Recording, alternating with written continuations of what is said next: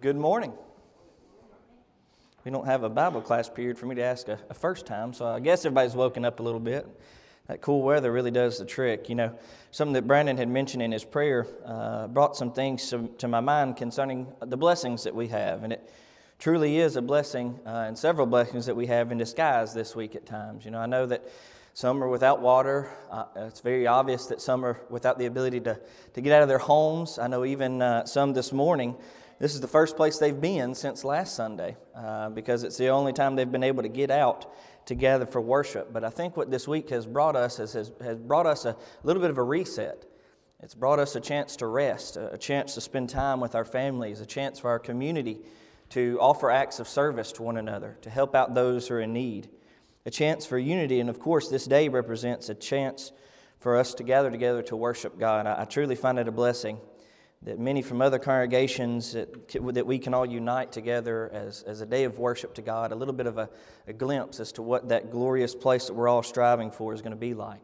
A place gathered with saints from all over, ready to exalt the name of God for eternity. Now, there's a lot of symbolism within doors, and for those who hadn't been here on our Sunday mornings, we've been going through the I am statements of Jesus, and so we're going to keep going with that, looking this morning at I am the door. And there's a lot of symbolism within that. One thing that we like to do, especially in this series, is we're wanting to go through and look at the significance behind this I am statement. That even just something as simple as saying I am the door looks back to a plethora of things throughout the Old Testament and even throughout the New Testament that help to point towards this Jesus being the Messiah. That point towards this Jesus being the one that was promised, that was prophesied about, that was sought to come. And so in this moment when we look at a phrase like I am the door, we don't just simply see a few words, we see a history that is painted throughout moments in time, a picture that we have that is painted throughout moments in history that lead forth to the ability for Jesus to stand up and say something like I am the door. And behind that statement does not just mean, okay, just that one specific mentioning of example, but points to things that they can look to throughout their own history, especially the Jewish audience that was present. Look to their own history and begin to see what this person is, who this person is, and the significance behind his being. And included within that comes a lot of symbolism of doors, not just in Scripture, but in our own lives on a day-to-day basis. When we think about things like a threshold helps to represent a transitionary period. I don't know about y'all, but in every house that I've lived in, there's always one room that is completely opposite of every other temperature of every other piece of the room. And you notice that the moment you walk through the threshold. For some reason, it's 20 degrees hotter or 20 degrees colder. We're starting to see that a little bit in our house. It's the first time we've had some severe weather, so we're starting to see which rooms stay warmer and colder. And you'll notice very quickly something that is right beside each other, that's divided only by this small threshold, is this great amount of transition. A great amount of change happens just through stepping through that one threshold. We can even look at an open door. What does an open door represent? Well, oftentimes it represents a sense of welcomeness, a sense of openness, a sense of wanting one to be there. And in the opposite of that would be a closed door. Instead of welcoming, it's excluding. We don't want visitors. We don't want somebody in. We don't want someone to appear. Why? Because the door is closed. It's this representation of excluding someone.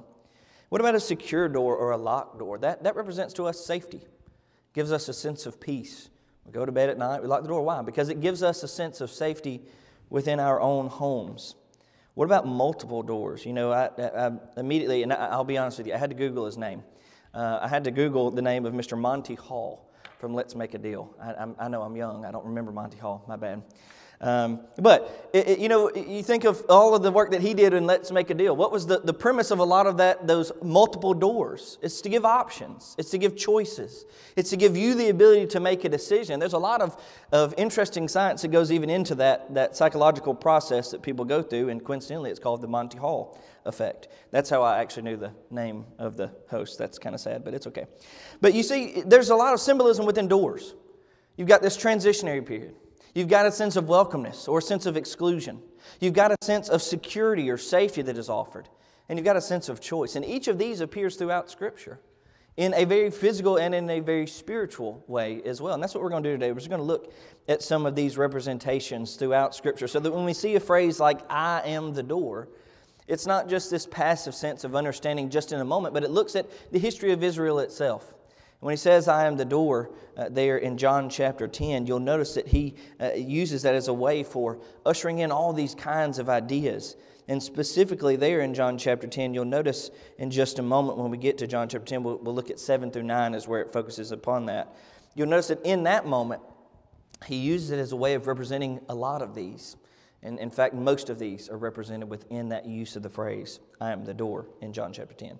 We start in Genesis chapter 6. You'll notice in verse 16, as was read for us, there's a description given of the ark door. It's a description given of the design that is used. And of course, included within that design of the ark is the singularity of that door. Now, what did that door represent? That door represented quite a few things. Now, since it's just a description, we're not going to go back and read Genesis 6:16, but what does that represent? Well, to Noah and his family, it represented quite a few things. It represented a sense of welcomeness, welcoming the family into what? A secured and safe place. But once that door was shut, once the family had entered and the door was shut, what did that represent? Well, it represented exclusion. No one is left. Now, while that door was open, albeit not being multiple options on the physical ark itself, but multiple options as to who they will serve, it also represented that sense of choice. People chose whether or not they would follow after God, chose whether or not they would believe the words that Noah was preaching, chose whether or not they would be part of the ones who would be saved from the flood based on the decisions that they made concerning faithfulness unto God. What about the Passover door? Let's turn, if you will, to Exodus chapter 12. We're going to look at verses 7 through 13. Exodus chapter 12, verses 7 through 13. Notice the command that is given concerning this threshold of the Passover door. They shall take some of the blood and put it on the two doorposts and on the lintel of the houses where they eat. Where they shall eat, then they shall eat of the flesh on that night, roasted in fire with unleavened bread, and bitter herbs shall they eat. Do not eat it raw, nor boiled at all with water, but roasted in fire. It is with its legs and its entrails. You shall let none of it remain until morning, and what remains of it until the morning you shall burn with fire. And thus you shall eat it, with a belt and waist on your sandals and on your feet, and your staff within your hand. So you should eat of it all in haste. It is the Lord's Passover. For I will pass through the land of Egypt on that night, and I will strike all the firstborn in the land of Egypt, both man and beast, and against all the gods of Egypt I will execute judgment, for I am the Lord. Now the blood shall be a sign for you on the houses where you are. And when I see the blood, I will pass over you, and the plague shall not be on you to destroy you when I strike in the land of Egypt. I want you to notice a few things that this Passover door represents. First and foremost, I want you to understand the way in which they're to be partaking of this offering. The things that they're supposed to do. They're supposed to eat all of it, or anything that remains at least should be burned up. But included within that, they're to eat it fully dressed. It's dinner, and they're eating it fully dressed. Have your belt, have your staff. Be ready. Why? Because they are ready to depart. This is not just a promise of the coming of the angel of death to take out the firstborn or to kill the firstborn sons of Egypt, or the first one of those who did not spread this blood. This is also a reminder saying it's time to go as Israel. It's time to leave Egypt. It's time to be removed from this bondage.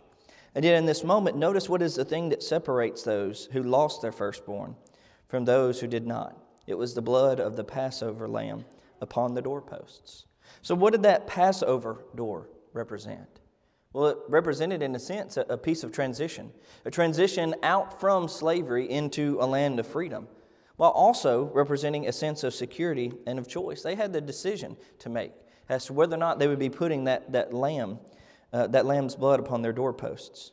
What about the temple door? There's this description, a beautiful description given of the temple door in 1 Kings chapter 6, verse 31 through 35. There's several things that are represented amongst the temple door as well. One of those being the separation of the different parts of the temple. Not just the main entrance of itself, but even the veils that help to separate, even it going back into the tabernacle as well as into the temple. What did those represent? Well, those represented great power. It represented a welcomeness as well as an exclusion. It welcomed a sense of safety and a sense of choice to be made. And in those moments, that beautiful description given in 1 Kings 6, in those moments we see that ultimately that temple door helps to paint this picture that leads us ultimately to this shepherd's door. If you haven't turned anywhere yet, I encourage you to turn to John chapter 10. That's where we're going to focus here for just a moment. Jesus, and one of the things that we talked about in our introduction to this study is even the use of the phrase "I am" is beautiful within itself. The use of Jesus saying "I am" is powerful enough by itself, but yet to be coupled with all these other things is beautiful as well. When we've looked at a few of the others that we've looked at, talked about "I am the bread of life," and included within that, we talked about all the different things that we can go back in the history of Israel and see where God provided for His people, where God gave His provisional care or His love that is shown to others. He did so in a way that shows His power to provide. And so when Jesus says a phrase like "I am the bread of life," He's a provision. He is something that helps to save and sustain us. We also looked at the phrase "I am the light of the world." Of course, light is a concept that goes throughout the Old and New Testament, even into eternity, which is one thing that we pointed out as well. So what about this door? When Jesus says, "I am the door," let's notice in verse 7 through 9 of John chapter 10 together. Then Jesus said to them again, "Most assuredly I say unto you, I am the door of the sheep. All who ever came before me are thieves and robbers, but the sheep did not hear him. I am the door. If anyone enters by me, he will be saved, and I will go in and out and find pasture. The thief does not come except to steal and kill and to destroy. I have come that they might have life, and that they might have it more abundantly." Notice what Jesus says specifically in verse 9 concerning this door. I am the door. If anyone enters by me, he will be saved. In this moment of the history of the people of God, you look back at all those moments that we can look throughout the Old Testament and look at these periods of transition. You look back maybe to the story of the ark and see the choice that was made to enter or not to enter into that ark. You look at the Passover door, the decision that was made concerning the deliverance out of the hands of the angel of death or the destruction at the hands of the angel of death. You look at the temple door and all of its beauty and what it represented and its division of the locations of the temple and getting closer and closer to being in the presence of God. And yet in this moment, the door that is offered here is a door of the sheep, as we see in verse 7.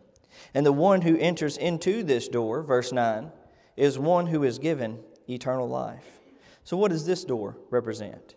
Does it represent the threshold of transition, the open door of welcomeness, the closed door of exclusion, the secure door of safety, or the multiple doors of choice, the multiple options that one is given? Well, I would dare say that it offers up each of these in a symbolic nature, a transition from the old man to the new, a welcoming of all who are willing to be a follower of Jesus, an exclusion of those who denied to enter into that door, safety given to those who accept Jesus as their Savior as a way of following in His will.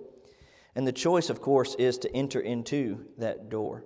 The choice, the decision that is made that gives us strength and courage and comfort for eternity. There's a few other things that we can look at concerning doors. I, of course, am reminded of the action even of the cross. I know it's not a physical door, but it opened the door to quite a few things. It opened up a door for our salvation, provided for us an opportunity to be with God in heaven for eternity. Or the tomb door in Matthew chapter 28, verses 1 through 6, as they go and check upon the body of Jesus, they find that tomb door is open and that the tomb is empty. Why? Because of the resurrection of Jesus Christ. And what does that represent? Well, that open door doesn't necessarily infer a sense of welcomeness, but maybe a sense of somebody's not there anymore. That door is open. It has served its purpose. It is no longer needed. Why? Because it's open. Because the tomb is empty. And because the risen Savior has risen. But the last place I want us to look this morning concerning doors is the ultimate door of choice.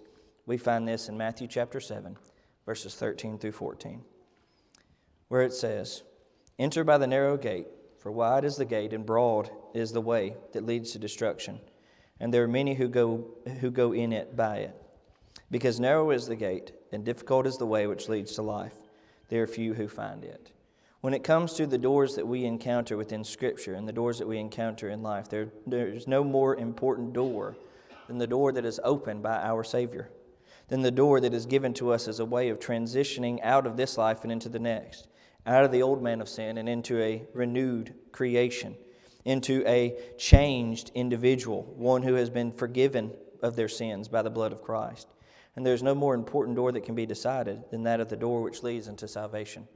The door that guides us, that allows for us to enter into that place of presence with the Father, with the Son, and with the Spirit, giving us the opportunity to be in heaven one day.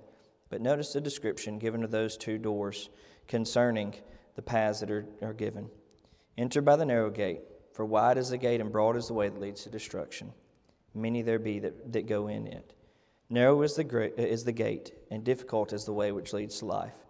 There are few who find it. So my questions to you focus upon the same questions or the same things that we pose within the symbolism of doors. My challenge for us is that we look to these doors as challenges. We look to these thresholds that God has welcomed us into as a time for transition, a time to change the kind of person who I am into who I am supposed to be in line with the will of God. This door is not just a door that has been shut already, it's a door that is continually open for all, one that is waiting for you to enter into it. The only thing that needs to be left out is that old man of sin. The only thing that needs to be removed or not in the presence is the old man of sin. Why? Because we're renovated, we're different, we're changed, we're renewed, we are a new creation. It provides us safety within the church, within the blood of Christ, within the forgiveness that He offers. But it's ultimately our choice, and that choice relies upon our decisions that we make every single day. Whether that's a decision today to become a Christian, whether that's a decision tomorrow to wake up and continue to serve God, whether that's a decision as to whether or not you will follow after the Word of God, after His will, or after His glory, or make the decision daily to serve yourself rather than to serve others. When it comes to the doors that we see within our lives, we must recognize those doors as moments for us to change, to be different, to be welcomed into the family of God, to take out that old man of sin, to be safe within the church. But ultimately that decision leads only to us. Ultimately that decision leads only to our being able to make the choice as to whether or not we will enter into the door that Jesus has promised to open for us and welcome us into the church. I know it's the case this morning that many of us are Christians, that many of us have been obedient to the will of God, that many of us have gone above and beyond fighting even the snow just to get here to worship together. But it might be the case this morning that the decisions that we have made have been the wrong ones. Yes, you've put on Christ in baptism. Yes, you've become that new creature. Yes, you've put away that old man of sin, but sometimes he creeps back in. Sometimes those decisions lead us down the wrong paths. Sometimes the things that we do exclude our Savior and welcome in that old man of sin once again. So if it's the case this morning that you need repentance, that you need forgiveness of your sins through baptism, or that you simply need to rededicate yourself to Christ, or need encouragement of the church, I would encourage you to make that difference and make that change in your life as we stand and as we sing.